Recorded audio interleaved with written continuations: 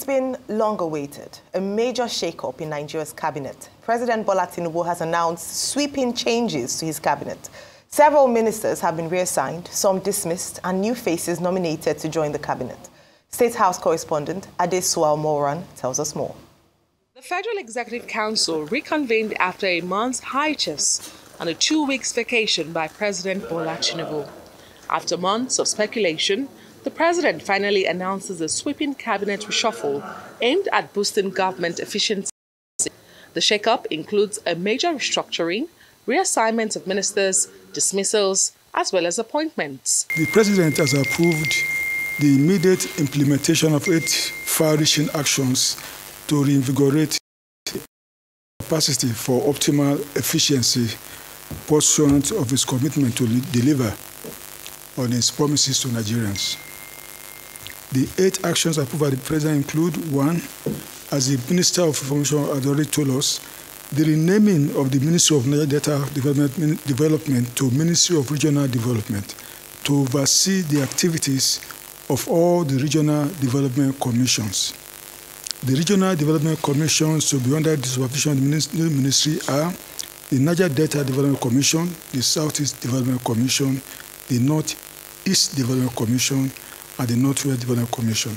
The Ministry of Sports Development has been dissolved, with its responsibility now transferred to the National Sports Commission, which will be chaired by Shehu Diko, while Sunday Dare, former Minister of Sports in the Muhammadu Buhari administration, is appointed as the Special Advisor to the President on Public Communication and Orientation.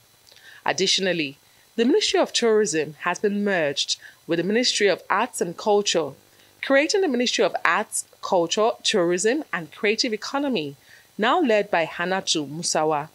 Tinubu wielded the big stick, dismissing 5 ministers as part of the sweeping cabinet reshuffle. These are the following ministers who have been in charge, and as you know, the president met them this afternoon to thank them for their services for the nation. They are as follows: Barrister Uju Ken Oaneye, Minister of Women Affairs; Lola Adejon, Minister of Tourism; Professor Tahir Mama, Minister of Education; Abdullahi Muhammad Guazo, Minister of State Housing and Urban Development; Dr. Jamila Bio Ibrahim, Minister of Youth Development. So only 5 ministers were discharged. 10 ministers have been reassigned to new portfolios. Dr. Yusuf Sununu, previously Minister of State for Education, is now Minister of State for Humanitarian Affairs and Poverty Reduction. Tunji Alausa, formerly Minister of State for Health, has been elevated to the role of Minister of Education. Bello Goronyo, who was the Minister of State for Water Resources and Sanitation, is now the Minister of State for Works. Abubakar Momo, who once led the Niger Delta Ministry, now oversees the newly created Ministry of Regional Development. Uba Amadu, who served as Minister of State for Steel Development, has been reassigned as Minister of State for Regional Development. Doris Uzoka Anete has transitioned from the Ministry of Industry, Trade and Investment to become Minister of State for Finance. Senator John Eno, previously in charge of Sports Development, is now the Minister of State for Trade and Investment following the dissolution of his former ministry. Iman Suleiman Ibrahim moves from Minister of State for Police Affairs to Minister of Women Affairs. Ayodele Olawande, previously Minister of State for Youth Development, is now the Minister of Youth Development, and Dr. Salako Adeboye, formerly Minister of State for Environment, takes on the role of Minister. In addition to these changes, President Tinubu has nominated 7 new ministers pending Senate approval. The nominees include Dr. Netawe Yiwatda as Minister of Humanitarian Affairs and Poverty Reduction, Bianca Odinaka Odumegu Ojukwu as Minister of State for Foreign Affairs, Muhammadu Megari Dinyaji, who previously served as Minister of Police Affairs under former President Muhammadu Buhari, has been nominated to replace Simon Lalong as Minister of Employment. Lalong had left the administration to focus on his position in the 10th Senate. Others are Jumoke Oduwole as Minister of Industry, Trade and Investment, Idimukta Mahia as Minister of a newly established ministry. Suwaiba Ahmed has been nominated as Minister of State for Education. while Yusuf Atta is nominated as Minister of State for Housing and Urban Development. The president had set up a central delivery coordination unit led by Hadiza Bala Usman to measure the performance of his minister. Since then, only Betta Edu, Minister of Humanitarian Affairs, had been suspended after an alleged financial misappropriation until now, as she has been officially replaced in this cabinet overhaul. This shake-up comes after months of anticipation and follows President Tinubu's earlier warning to members of his cabinet about underperformance months ago during a retreat. No doubt this reshuffle raises expectations on performance as the administration faces pressure to deliver on its promises and address Nigeria's pressing challenges. From the presidential villa, Omorwan, Arise News. The Special Advisor to the President on Information and Strategy, Bayo Odonduga, spoke about the cabinet revamp on Prime Time with Charles Anyagolu. We didn't use the word sack.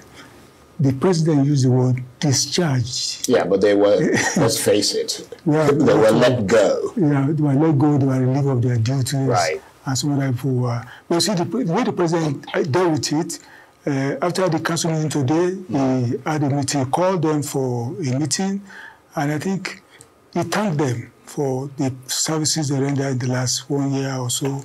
And I think on that note, the party, it didn't just, don't like the military days when you are sacked on radio.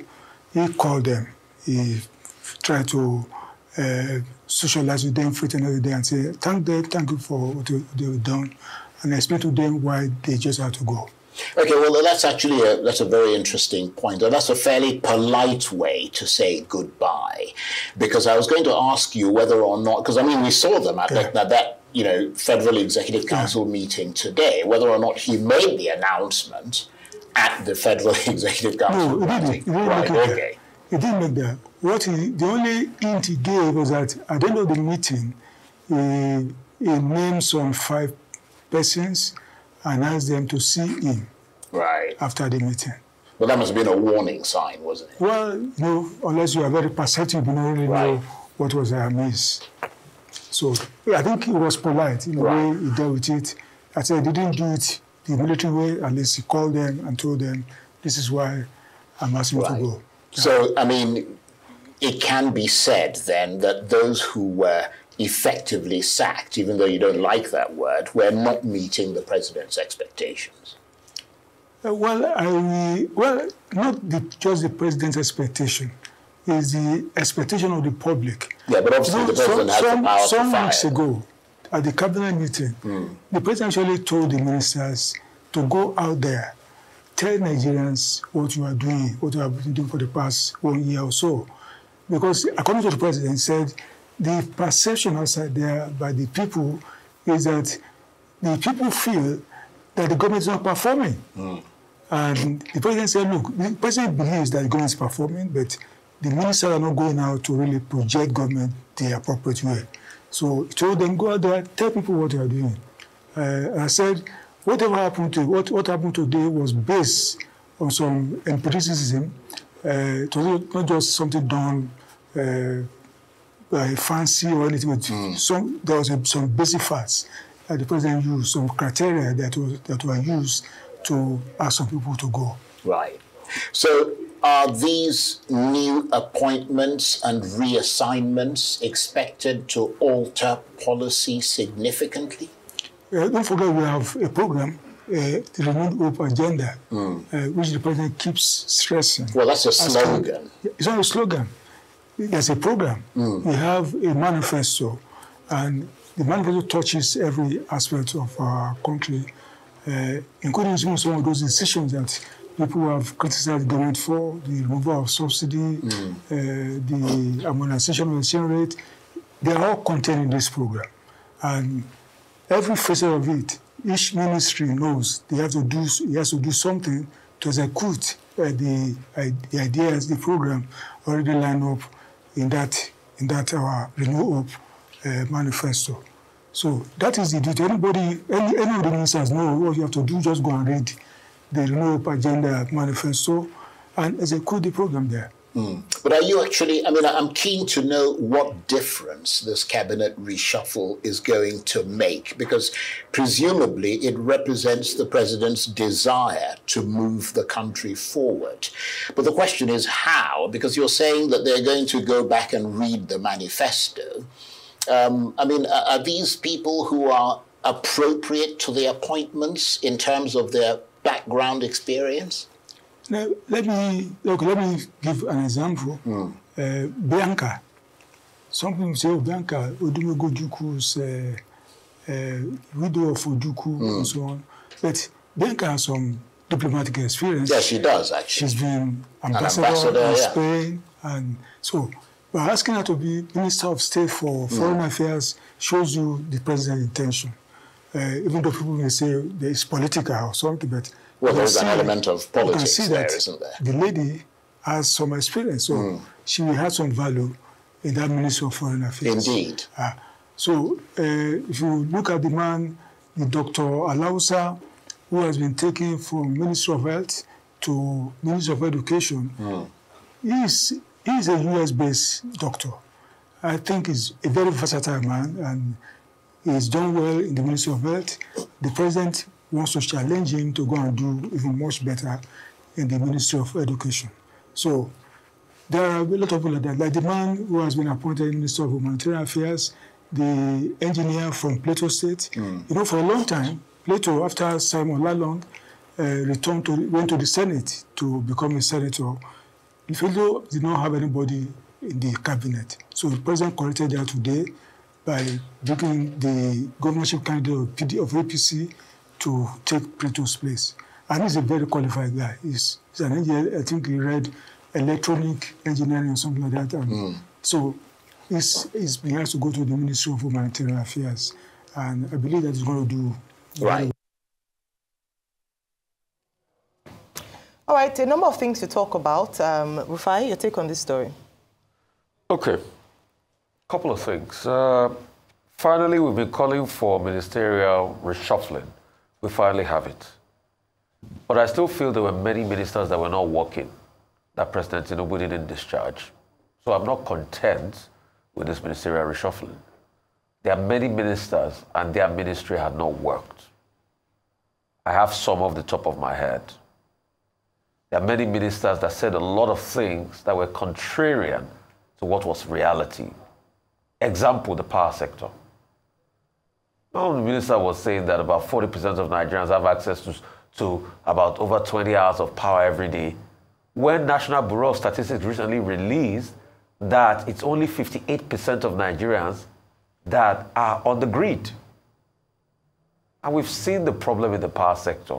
Grid collapses and grid failures here and there. I can go on and on and on about these ministries, but some have been pulled out. Ray of hope in this new ministers brought in. And besides, the cabinet is still heavily bloated. It's still a very big cabinet.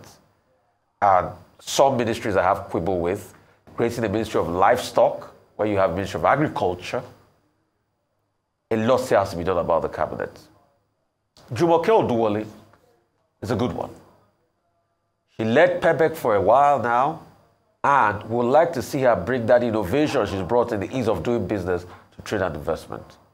If she does well, we'll celebrate her. If she doesn't do well, definitely we will look at her critically and tell truth to power.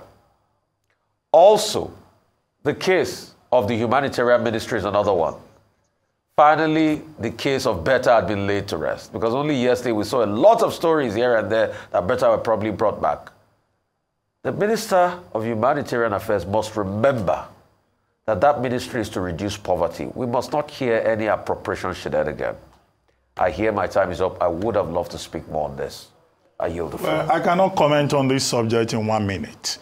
You know, maybe I should just keep quiet, because it's a subject that I would like to talk about. Since we have a guest, maybe when the guest comes, Okay, because if I'm reduced to 1 minute, it's a problem. However, it's as follows. This was, a change of cabinet, a reshuffle of cabinet, a rejigging of cabinet that was announced 1 month ago. At that time when they made the announcement, I said it was not necessary. Now, 1 month later, what has happened looks like an anticlimax. It looks like it's cosmetic. It's not the kind of reshuffling that, you know, the Nigerian people are expecting. So it comes as a kind of disappointment. However, the people who have said that they are disappointed should be reminded that the president of Nigeria hires and fires as he wishes. It is his government. He chooses his own team. And it is prerogative for him to choose who he wants to work with. Now we're told that this is based on an assessment of the performance of the, you know, the ministers before now. 45 of them, you know, the content delivery, service delivery team led by Adiza Bala Usman. Okay, is this a reflection of that assessment?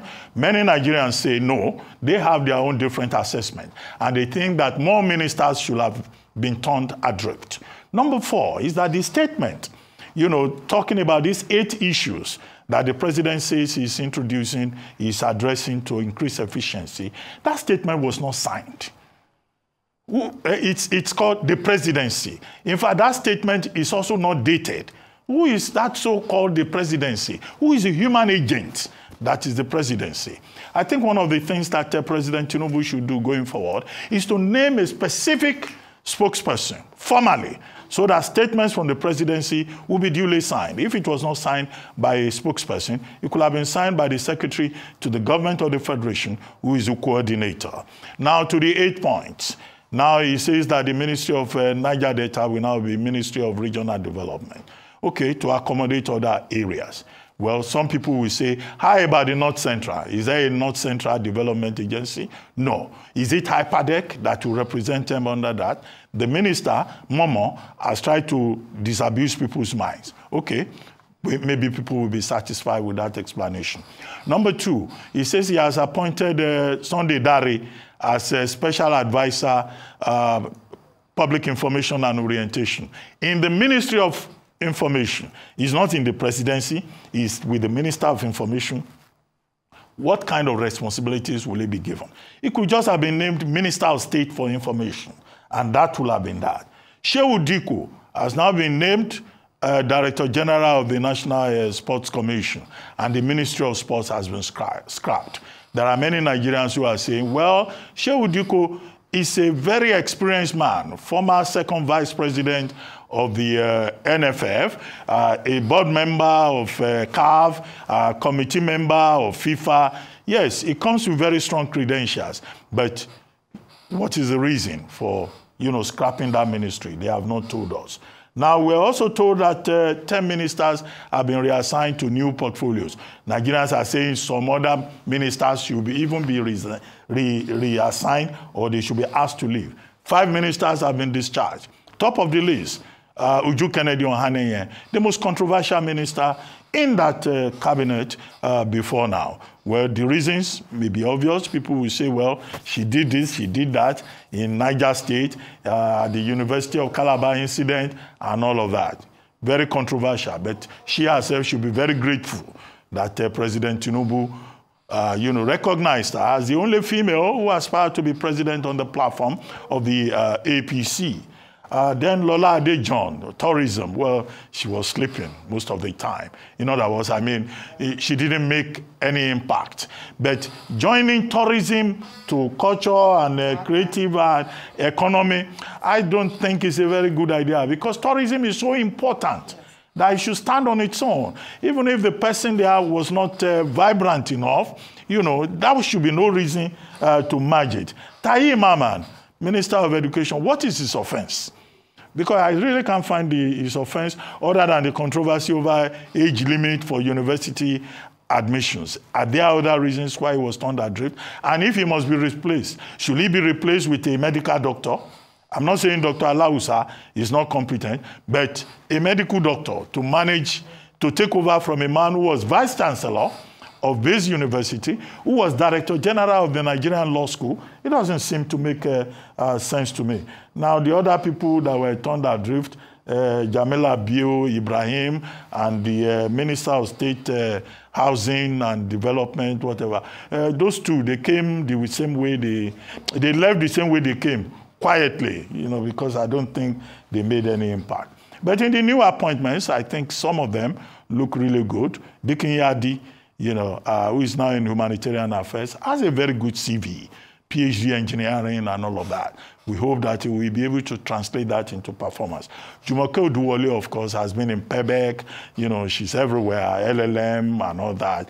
Excellent pedigree from Ogun State, and she's, a round peg in a round hole. I wish the same could be said for the others. The woman in Ministry of Women Affairs, on paper, the new person seems to have a very good CV, and I hope that she will be able to live up to that in terms of expectation. But it's not an ass-shaking, all that drama, one more drama, we will reshuffle cabinet was not necessary. But President Tinubu has other things to do, as I pointed out previously.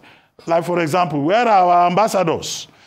They have not appointed ambassadors. Okay, Mrs. Ojukwu has been made the Minister of State for Foreign Affairs. The Minister of State for Foreign Affairs handles ECOWAS, AU, all these African issues, while the Minister of Foreign Affairs deals with the bigger issues of the Commonwealth, United Nations. Well, she's been a special assistant, senior special assistant on diaspora affairs. She's been High Commissioner to Ghana. She's been ambassador to Spain. She has a master's in international law, international relations and diplomacy. So on paper also, she seems to be eminently qualified for the job. But on the whole, it's not something that anybody should dance and sing about. I think that President Tinubu could have done better. But as I said, it is his cabinet and it is his prerogative to choose his own team. All right, let me start with the newly appointed ministers, and congratulations to them. Pending Senate confirmation, which possibly would go through, except some things that would come up. I doubt that very strongly. But I want to say that when you compare this set of appointment to the previous one, it feels or it seems like for this set of appointments, the people who were appointed are eminently qualified. They are qualified. If you look at the list of people, starting off with Dr. Jumoke Oduwole, unlike what we saw in the last set of appointments, when we had the main appointment, where we talked about some of those positions being filled by political, just to pay, political friends and people who didn't know what they were doing or had any qualification or bona fide to be in that position. The new set of ministers seem aptly qualified. Dr. Jumoke Oduwole has been, started off as SSA to the President on Ease of Doing Business, was promoted to the SA on Ease of Doing Business, and under her tenure, we saw Nigeria move up on the World Ease of Doing Index a few steps higher. And so she was able to prove her mettle in that position. I'm looking forward to what she will do. I felt like her position didn't give her enough powers to be able to implement some of the changes that we need to see to make Nigeria, the investment climate for Nigeria enabling, attractive enough for people to come. A number of reforms she did with some multiple stakeholders. So I'm looking forward to her building up on the work that she's done in the past to consolidate on that and really, make that Ministry of Industry, Trade and Investment really vibrant. Also looking at how, investor confidence in Nigeria, some of the bottlenecks that have been experienced by potential investors to the country. I know we talked about visas on arrival. We talked about taxation and a lot of other things like that. It would be great to see her do that. Unfortunately, I was saying yesterday on my ex that Madam Uju Kennedy, Dr. Uju Kennedy Ohaneye is no longer the Minister of Women Affairs. Say what you will. She's one of the ministers who showed passion and was consistently in the news, whether for good or bad. But at least she was able to demonstrate that she was quite passionate in that role. So it would be great to see what Iman Suleiman Ibrahim would do.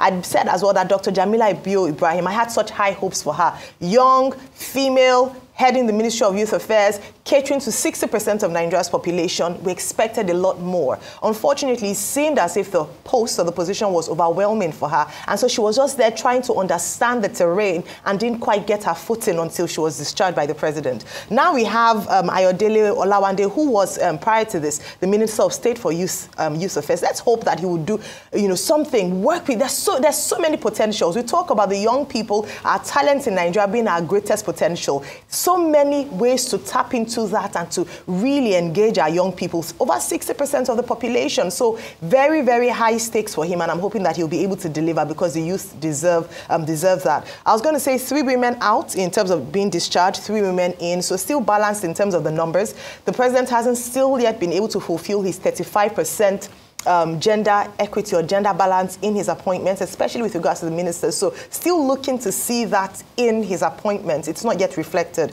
But also, finally, I'll talk about the Ministry of Tourism, Art, Culture and Creative Economy. I do agree that that's such a big ministry, and the concern or the fear there is that one will suffer for the other. Minister Hannatu Musawa has done quite well, appeared or shown in the right places, but I also feel that there's a lot of potential there. I love how she's been able to get into the creative sector, film, music, but we can use those vehicles as an opportunity to promote tourism to Nigeria. We've seen how that's happened in other places. United Arab Emirates does it, South Africa does it, where their movies are deliberately sponsored to showcase the beauty of the country so that it attracts people to want to come. And this is how she can possibly merge that department, her ministry, to ensure she's able to optimize it. So a lot of things can be done. I feel like, yes, we can say, oh yes, the security issues and all that, but Lebanon and some of the places that we really enjoy going to are not yet settled, security-wise, but people still go there to visit. So I believe that there's a way she can, the messaging, using film, using art, using entertainment to really position Nigeria as a destination of choice for a lot of people to come and do business and to come for tourism. But, so many things to talk about there, and I know we have a guest who's going to be speaking to us very shortly.